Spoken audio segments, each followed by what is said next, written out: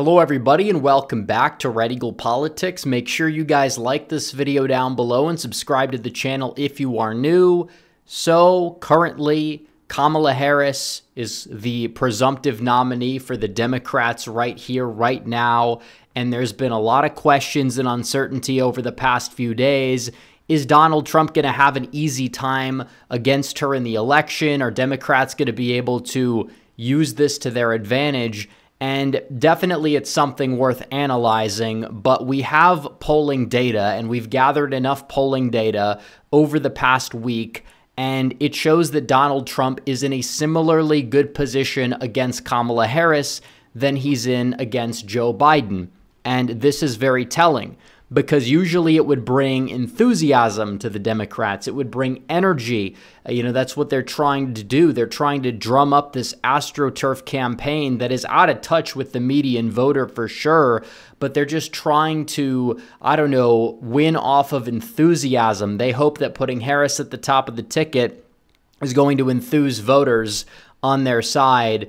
And is it really going to work for them? Well, definitely a change of pace is something that gets more people to pay attention, but still, she's not likable, plain and simple.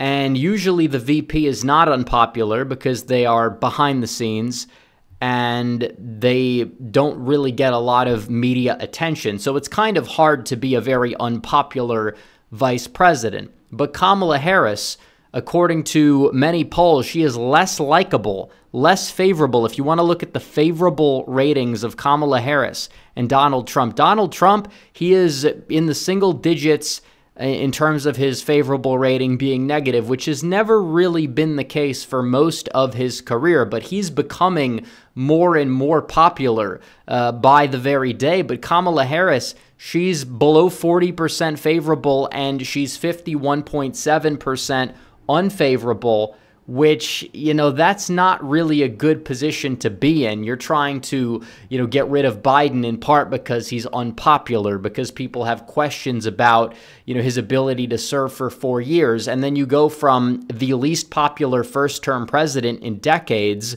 to the least popular vice president of all time, thinking it's going to be a winning strategy.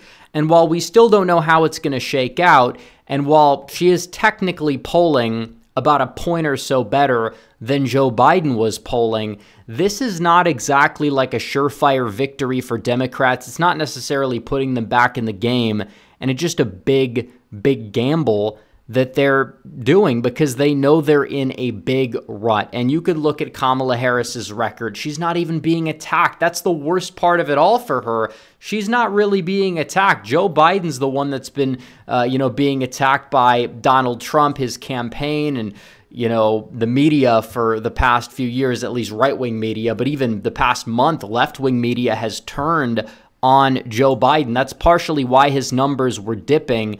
It's not necessarily that Kamala Harris is doing better because she's winning over Trump voters. I can't think of a single voter who's going to vote for Trump, even an independent, who's like, well, now that Biden's out of the way, I'll, consider Kamala Harris. That voter doesn't exist. This is a ploy to drum up enthusiasm, an AstroTurf campaign, so they hopefully can stop the bleeding and, bring something to the table with Kamala Harris, even though it's just off-putting to the average voter, everything that they're trying to do, especially given all the chaos that's ensuing because of replacing your candidate a few months before the election, especially with somebody as unpopular as Kamala Harris. It's not really working out too well. So everybody that's like, well, I'm afraid of what's going to happen, I encourage people to relax. It's very true and very possible that Harris might see this, brief polling bump or whatever, but so far it really doesn't exist. And there's so much to attack Harris on down the stretch, and Donald Trump's support is kind of, remaining very constant to the point where it's going to be difficult for Harris to win. She'd have to win the popular vote by probably 4 to 5, given her electoral college popular vote cutoff being in a worse position than Biden's, to the point where it's like, yeah, that's not exactly, a winning strategy. It's not a win for you to trail Donald Trump by 2 when you might need to beat him by 5, because Harris is going to be even weaker than current Joe Biden in the Rust Belt, regardless of whoever she decides to put up as her running mate, which she'll be making the decision within a couple of weeks from now. But she's the face of the ticket. She's at the top of the ticket. She's going to be the one that's being attacked.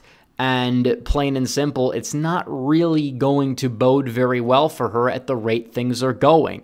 And we talk about demography. You know, she's not putting an Obama 2008 coalition together, not even an Obama 2012 or even Biden 2020 coalition together. She might energize black women, but they already were extraordinarily energized ahead of 2020 to the point where she probably could do worse than 2020 Biden with every single demographic. But she doesn't have unique appeal to black men. She has no appeal to the white working class, unlike Biden, who could pretend to be Scranton Joe.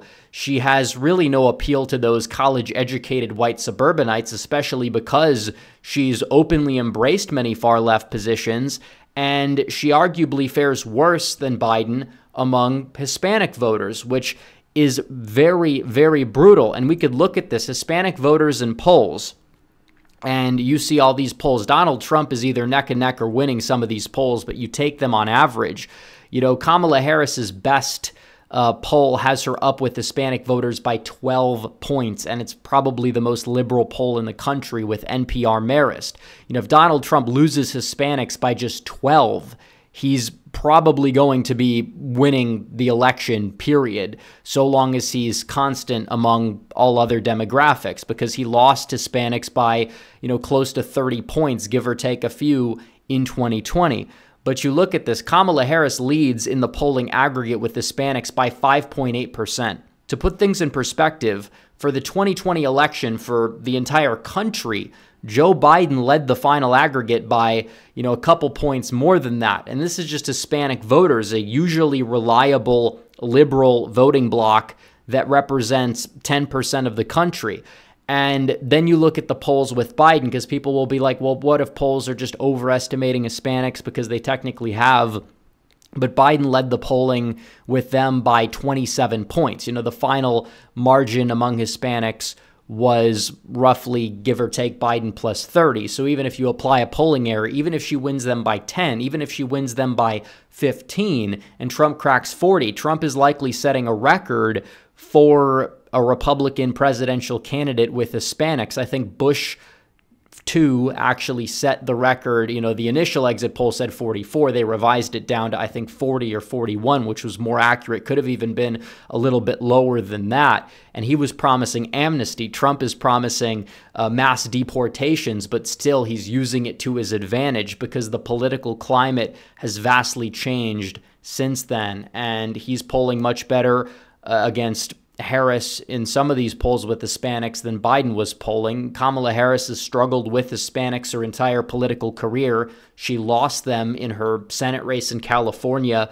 back in 2016, although she was going up against another Democrat, although that Democrat was lesser known. But still, you look at it, and it's just like she's always had this issue. She's struggling, but it's not just Hispanics. I mean, this is one crack in the foundation. She's losing Hispanic men outright in a lot of these polls, but, you know, also the white working class. That's the basically majority of the electorate in some of these key Rust Belt swing states. It's also the plurality largest electorate in the country if you just take every major racial group and divide whites by their education. It's like 43, give or take, % of the electorate, and Trump energizes them unlike any other candidate. And you put Kamala Harris on the other side, he's going to do even better than he usually does. Conventional wisdom would, expect that.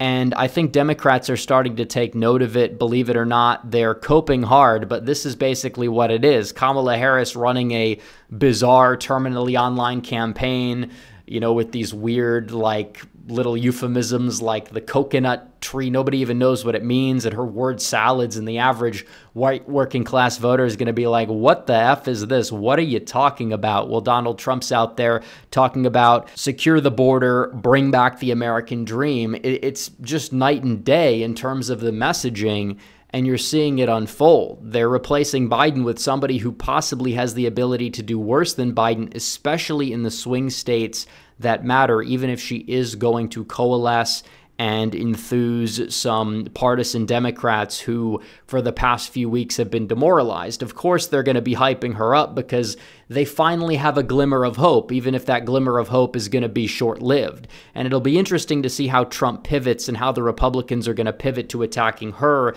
versus attacking Biden. I will say that while it is true that Kamala Harris is a DEI hire, Democrats will say you can never say it, even though Biden himself has said it in numerous occasions. They pretend like that never happened, even though she does have a checkered personal life and story about how she first entered politics. We don't need to mention it. We'll keep it PG-13 in this video.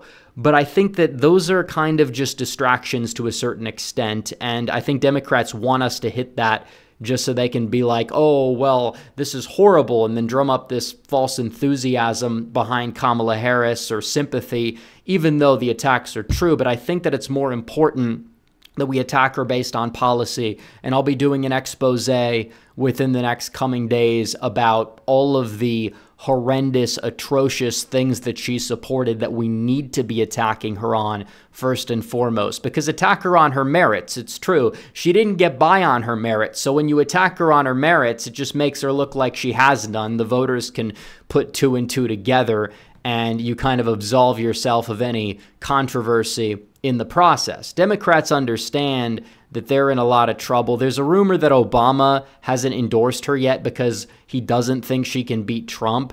And I don't know if this report is accurate. It's from the New York Post, who, usually gets discredited and then gets found out to be more accurate than the original expectation. So who really knows what's happening? It is true Obama hasn't endorsed her, but she has all the delegates. She has the support of the Clintons. She has Biden's support, the entire Democrat apparatus. It's unlikely they'll be able to force her out or replace her or what the deal is with this. It could be a false report. But either way, it is true that deep down Democrats know that they are in quite a bit of trouble regardless of whoever they put up to be their nominee, and they chose the one person who possibly could do even worse than current Joe Biden, and polling is reflecting that. Despite the fact that Harris hasn't been the one being attacked by the media on both sides for the past month, she's only doing, what, a point better? And Republicans have yet to fully just unleash the beast known as these attack ads and get the people acquainted with Kamala Harris and set the narrative. So hopefully they can do that, because it is true we can't take this challenge lightly, but there's so much ammunition. If we happen to mess this up, we deserve to lose, and we'll lose our country as a result. So everybody needs to get involved and vote and do their part. But anyways, guys, thanks for watching this video. Like this video down below, comment down below, subscribe to the channel, hit the bell for notifications so you never miss another video. Follow me on social media. The links are all in the description down below, and I will see you guys in the next one. Red Eagle, out.